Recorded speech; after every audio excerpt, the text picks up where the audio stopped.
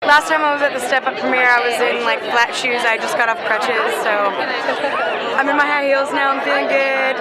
I'm really excited to see Step Up 3. It's gonna be really rad. Are you a little bit jealous you didn't get to do one of the A little bit. I really wish that I got to be a part of it, but Sharni and them, they're gonna be doing great, so I'm excited to see them in it. I mean, you're the lady to tell us. How exhausting is it? Exhausting.